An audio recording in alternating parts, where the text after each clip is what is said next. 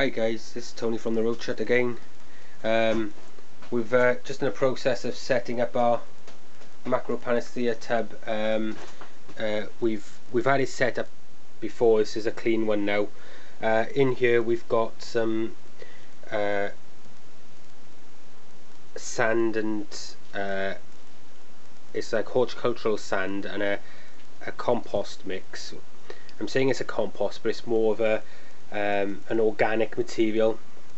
There's no fertilizers or anything that's been added to it. It's just broken down sort of barks and stuff like that that are not poisonous to our Macropanestheas. So they've got a good medium to, but because it's damp it will clump together, so it should be enough for them to be able to bury in over the top. And we've got a bit of leaf litter and things like that. We've got some leaves in our Macropanesthia tubs. We still give a little bit of roach chow and water crystals, but they mainly feed on things like eucalyptus leaves is one of their favourites. They will take oak leaves as well, but we do offer the roach chow because occasionally they will take it. Now our Macropanestheas Rhinoceros are in here at the moment, and we're going to put these, there we go, we're going to put these into this tub when it warms up a little bit. There's a nice male there, as you can see. He's about 5-6 year old. We've got 8 in here in total. We've got 6 females and 2 males in this tub. As you can see there, there's another male, and the females are also around here. If I can catch her. Oh, there's one there.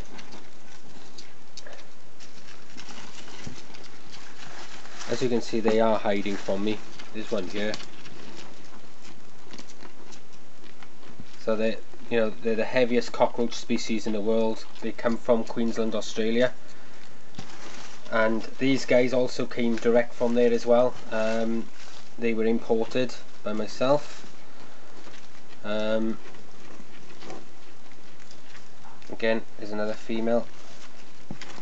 There's one here, one there, so there's 2 in total there. There's a third one there.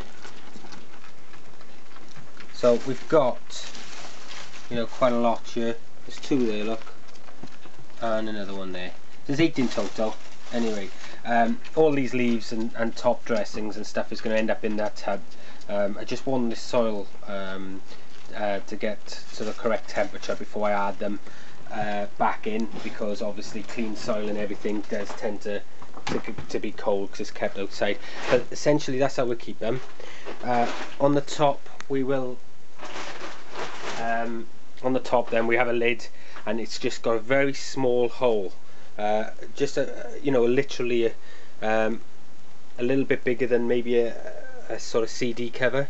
And the reason for that is we want to keep the humidity and the moisture in this soil. We don't want it drying out too much, because if it dries out then the tunnels that they will dig will collapse.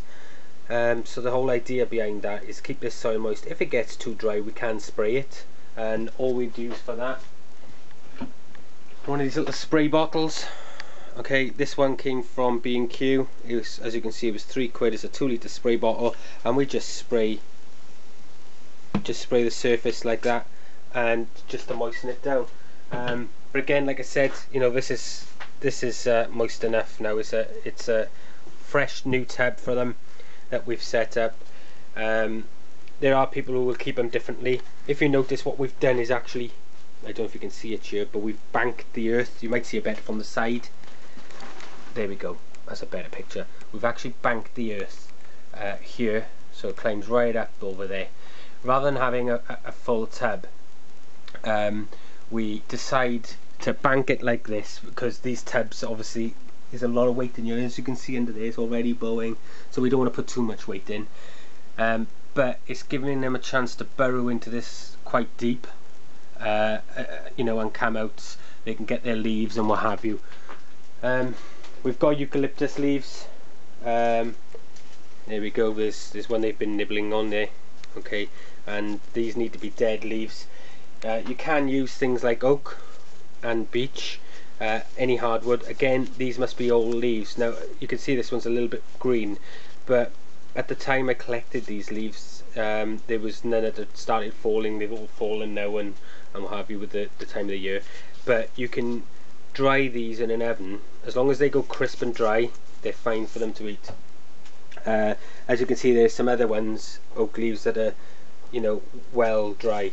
But we've got bits of bark here, which is from the eucalyptus tree, because they feed on that.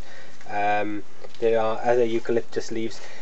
We also have a eucalyptus leaf which is all crushed up, which is sold for tea. We've been unable to buy these whole eucalyptus leaves lately, so what we've decided to do was to get some of these crushed up ones. I'm not too fussed with them.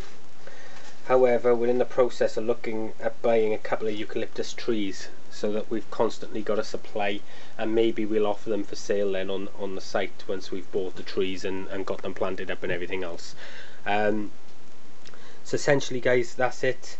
They'll come into this tub. It's still a little bit cold at the moment, temperature's not quite right, so we're going to leave them for now, and then we'll come back to them when we're ready later on this evening or something. For now, they'll be fine in that tub because the temperature is perfect in the hut. And that's it. We've got a couple of other things going to be going on. We've got some tsunami roaches and things like that coming in, and some Madeira, you know, so things are starting to take off at the Roach Hut now with as far as other species are going. We're hoping that these Macropanesthia are going to have some live young over the next few weeks. Like I said, we've got 6 females and 2 males, and we don't know whether or not we've only recently had this particular batch, and we don't know whether or not they've laid their young yet. Usually it's between the beginning of October and end of November that they'll lay, or that they'll give birth. So we're hoping that we will get some nymphs out and be able to offer them next year. Here's the eucalyptus leaves that is sold for tea, but it's just basically dried and crushed eucalyptus leaves.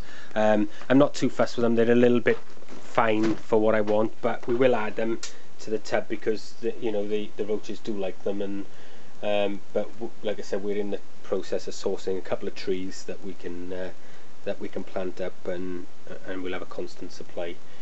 That's it for this video, guys, and if you have any questions, you know how to get hold of us. Cheers.